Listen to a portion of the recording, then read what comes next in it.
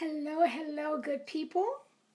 I am Dr. Hollie Kelly, and this is Dr. Kelly's perspective for Thursday, November 10th, 2016.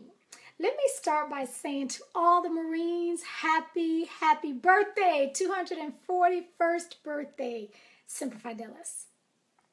I'm going to continue moving through my personal core values for leadership into courage. One of my absolute favorites to share with those who carry the mantle of leadership, because not only is it one of the most important, it's also one of the most difficult to develop, because real leaders in any institution, from the family to the faith community, corporate America, to the national, federal levels, they exercise this value to do the right thing, especially in the most difficult of situations. And I said exercise specifically because courage, I have found through the years, courage is a muscle that has to be exercised. It has to be grown. It has to be stretched. Hi, Kathy and Sylvia. I see you out there. Miss Wanda, thank you for joining me live. What I know for sure is that you would no more be able to walk into the gym on day one and bench press your body weight on day one than you would be able to have the courage to make the hard calls in a tight situation. It's not going to happen. It is not going to happen because it takes time to build and stretch and develop and strengthen that muscle called courage. It is a muscle that has to be exercised. There must be strain and sweat if you're going to become courageous in your leadership. When an employee is consistently late or lazy, or receives complaints about their professionalism or customer service, do you address it directly, specifically, immediately? Or do you gloss over it by sending a mass email to everyone and just sort of addressing it in a general format? You know, that leadership by email?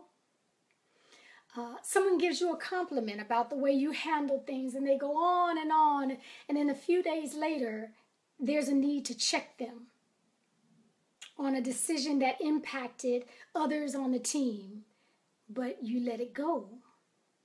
Because, well, you know, it'll be a little awkward. Okay, I call that weak. That's weak. There was one more opportunity that you passed by to grow and strengthen and develop your leadership muscle. You let that slip by. You could have used that. There is coming a time when you must make a hard call. And it's going to take the courage that you will not have the strength to face, because you haven't been building up your muscle. Please do not be fooled into thinking that because you sit in a leadership position that the courage is going to become automatic when it's time to make a hard call. It doesn't work like that. It's a muscle that has to be built. There is going to come a time when you, in your position, you see, you hear, you know that family or organization or unit is dysfunctional.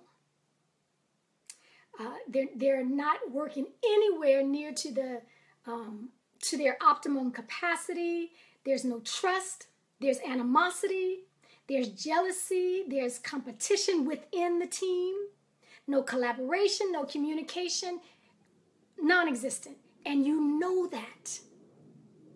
You allow it to go on. It festers, and it's going to explode. What is worse, everyone else knows that as the leader, you should be handling this. You should be addressing it. And yet too often, far too often, we run into our little cushy office and act as if those emails are the most important thing going on. The whole team is going to fall to pieces if you don't answer these emails. When all along, everything is falling apart. And you don't address it because you don't have the muscle. You don't have the strength. You don't have the courage to address what literally could destroy and take down the entire team, the entire organization. Or what's worse, you send an underling to handle your business. And you know they don't have the experience, they don't have the skill set to do that. You're sitting somewhere hoping that it works out, praying it works out, that it goes away, wishing that it could be better. I've literally heard a leader say, look, we all got good jobs here, okay? We got good jobs here. Everybody just needs to not mess it up. How dare you? No.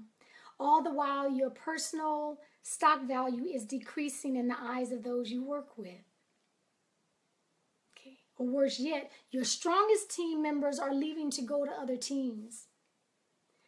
It's just time. There's no one person that has a courage DNA. It is a muscle that must be exercised. Come on, leaders. Okay? We want all the prestige that goes along with it. We have a responsibility to do the right thing by those who work with and for us. And you got to develop your courage muscle. Okay? So, roll your sleeves up. Let's do the work. All right? Take real good care. And I'll see you again on Saturday with another one of my leadership core values.